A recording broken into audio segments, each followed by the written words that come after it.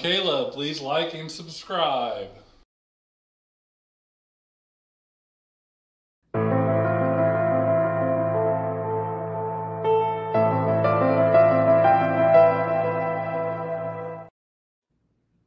All right. So today's video. What's that? No, go ahead. Oh, sorry, it's clearing my throat. Oh, okay. Our banking system, the U.S. banking system. Do we really know where the money comes from? Where do you think it comes from? Is it the All government? I'm going to say is the math doesn't math. No, it does not math. Are you trying to get us kicked off, or? No, I just. Okay. This is education. 100th and last. This is for educational purposes only. Okay. I don't know. Is it the U.S. Treasury, or is it somewhere else, or where does it come from? Like, really? Don't know. I know where it used to come from, but I don't think that's the same anymore. Yeah, like how does it really work? The Treasury Department, which is a private entity, according to James. You mean it's not part of the government? Well, I got the video. Got a video. All right, here's a video. Let's watch this video.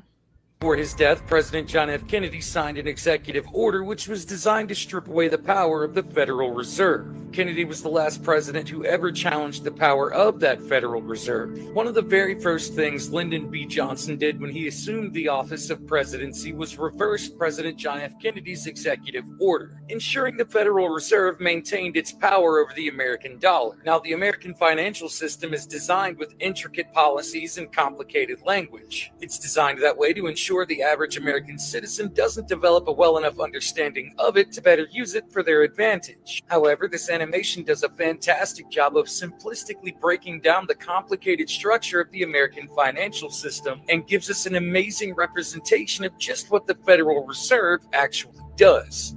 Check this out. Exhibit A, those who have come to deposit and safely store their earned monies. Exhibit B, those who need to borrow said money for purposes unknown.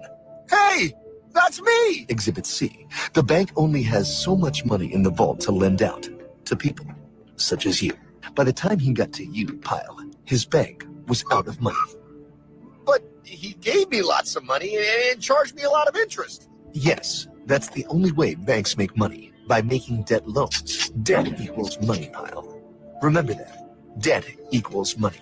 The more loans they make, the more money they make. But if they don't have any money, then where did my money come from? You're going to want to take a step back.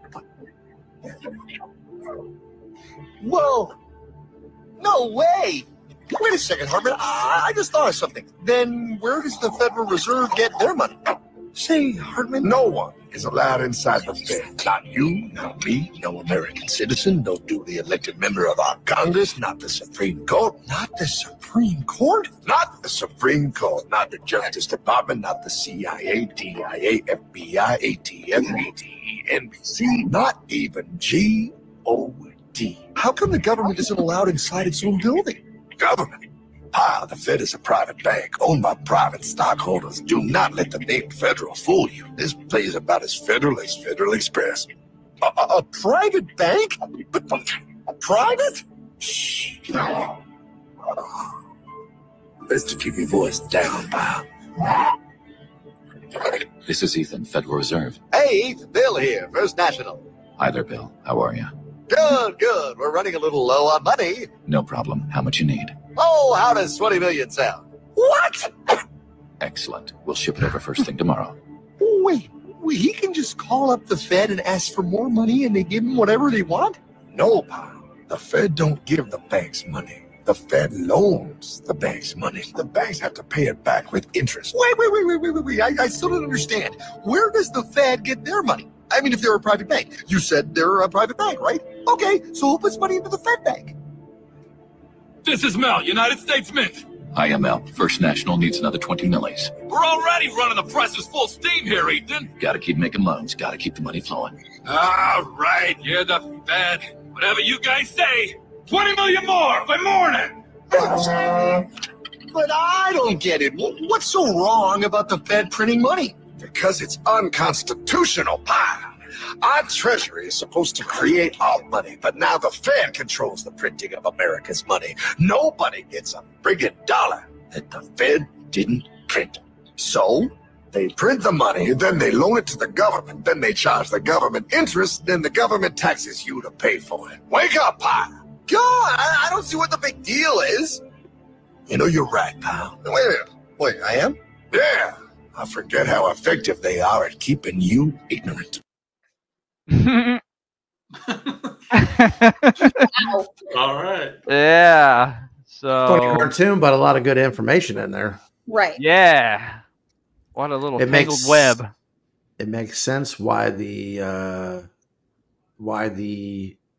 math doesn't math. Yeah. 'Cause you're just printing. Yeah. Yeah. Just interest upon interest. Yep. Just fake money being printed. Maybe. I don't know. Yeah, it's just Oh, it is. one. I don't know. That's the thing about what I like about your segment, though, Greg, is that there's a lot of thought-provoking things that are brought up. It doesn't mean that every time you agree with them or we all agree. Sometimes we do, sometimes we don't. But there are some things that we don't think about.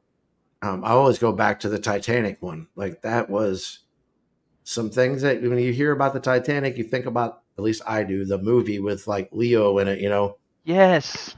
And then there was a lot of other things that were going on with these rich and powerful people on this boat. And so I appreciate this is from the beginning one of the new ideas that we had since we very first started doing it that I've really, really come to enjoy. So good deal. So do you agree with that video, Greg?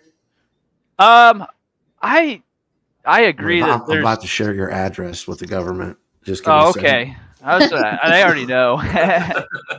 I agree that there's a control factor there that everybody's being manipulated for sure, and that's why things come and go. You know, and a currency throughout history, currencies rise and fall, and they have a lifespan. So, and they're manipulated by the people at the top. So, I would say I agree that there's something sketchy going on. I don't know if that video explains it the right way, but it makes you think. True. Because I want people to question. Doesn't even mean if that's true or not. I just want people to question, to think on their own. That's all. Yeah, that's good. Right or wrong. Just Yeah. think on your own. That's it.